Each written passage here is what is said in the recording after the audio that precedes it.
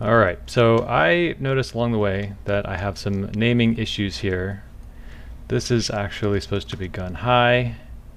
This is supposed to be aimer high. And it threw that little 1 on the end because I already had a gun high in the scene. And then we've got cylinder, we've got the slot. There's slot low, and then this I think is my, yeah, okay, so this is going to be aimer low. And it's actually really important for the baking process that we have a one-to-one relationship between a piece of high poly geometry and a piece of low poly geometry, and that the suffix is actually underscore high and underscore low. So that is not arbitrary. So I'm going to go ahead and hide my high poly geometry, and we can just start in on the UVs here. I'm going to go ahead and isolate, actually we don't, I'll just start with the gun, the main thing. So we'll go ahead and hide some of this stuff. So I'm going to go to my UV editor. The toolkit is going to be kind of docked in there. So these UVs here are just totally random, and what we're looking at here is the texture borders are going to be outlined in white, which is why this looks totally crazy, but we've got these little areas here that were sourced from the primitive, so they actually just inherited the UVs from that primitive, which is totally fine. We're not actually going to be using any of this. So I'm just going to go ahead and select everything and get it out of the way. So this area right here between 0 and 1 and X and U and V is going to be our primary working area.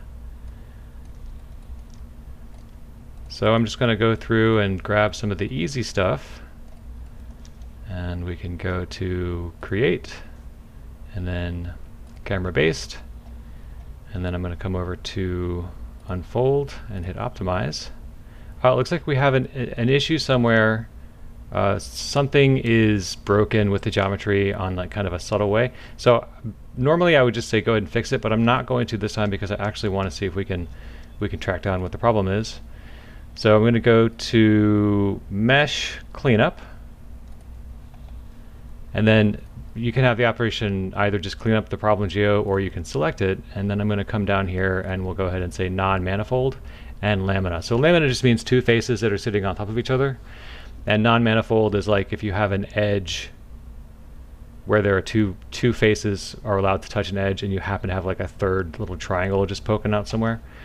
So sort of an illegal face. So here we can see it went ahead and lit them up for me. So we can kind of pop in, and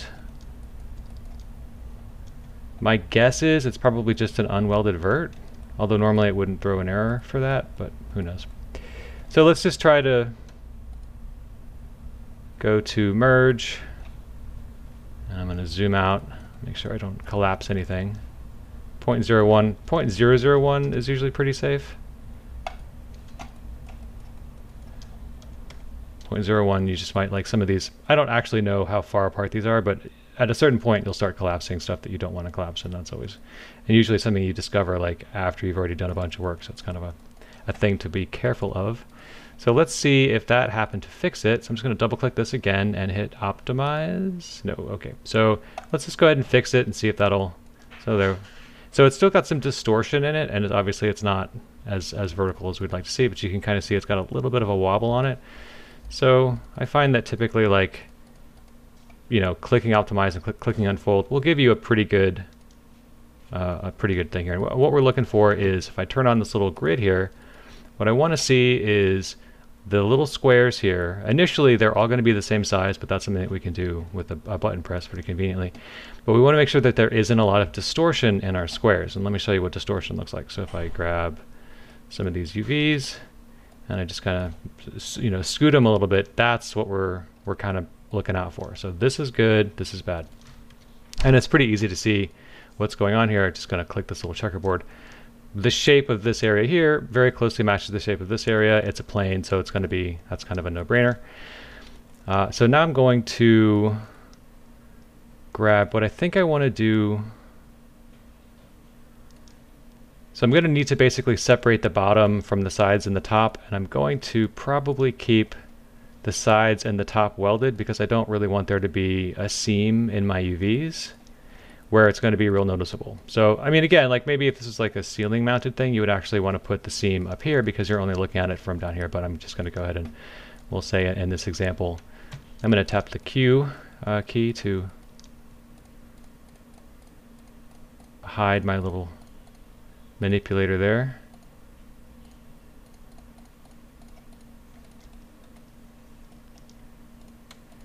So I'm just going to go ahead and shift select these edges here.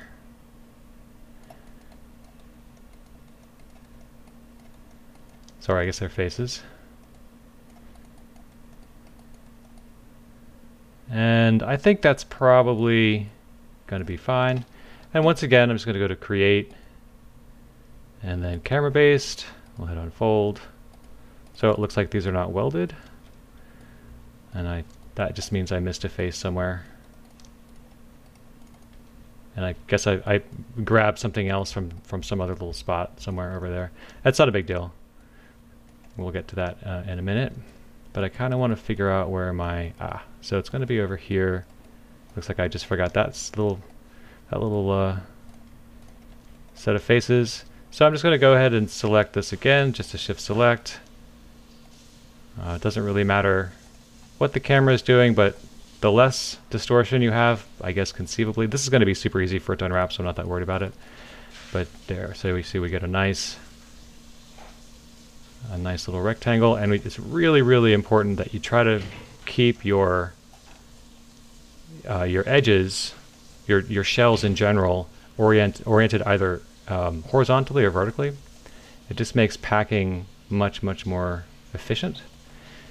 And now I think I'm going to come over here, tap the Q again. We'll just select these inside pieces. I could also probably have symmetry on for this. That might save some time. In fact, nope, that's off. So we have those, and then I'm going to come over and do the same thing on this side. And then I probably will turn symmetry on.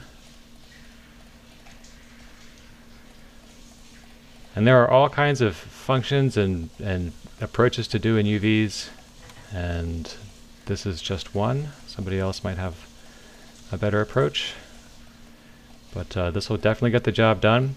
So what I'm going to do now is I want to get the inside faces as well, like on the recessed faces. So I'm just going to hit the plus sign. Sorry, which one is it? Sorry, it's not the plus sign. It is shift and then the greater than symbol, and that will just expand your selection.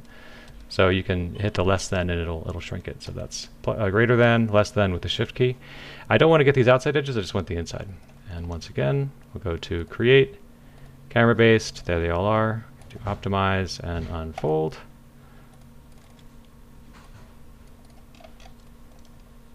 And we'll just give them all a little bit of a rotate so we get that center line going the direction that it needs to go. And I'm not at all worried at this point about packing these UVs. I just want to get everything laid out, and then I'm going to use Maya's layout tool to handle all of the scaling and arranging. So we will continue this in the next video.